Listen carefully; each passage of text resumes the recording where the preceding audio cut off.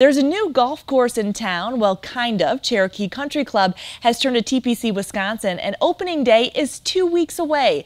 The man leading the renovation is Dennis Tiziani. Luke Gamble tells us how the former pro has embraced the challenge of change.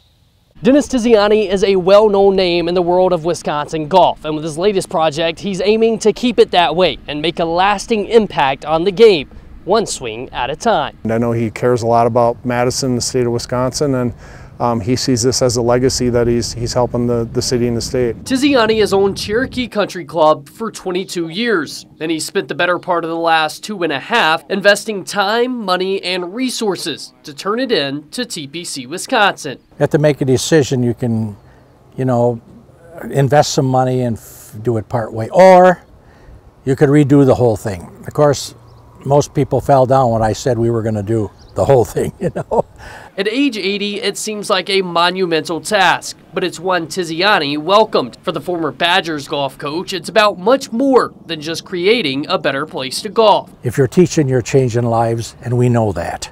And that's what we're doing here. The most important addition to Tiziani, a golf learning center aimed at helping young people improve their game. I hear him say this a lot, and he'll say, it's not what you take with you, it's what you leave behind.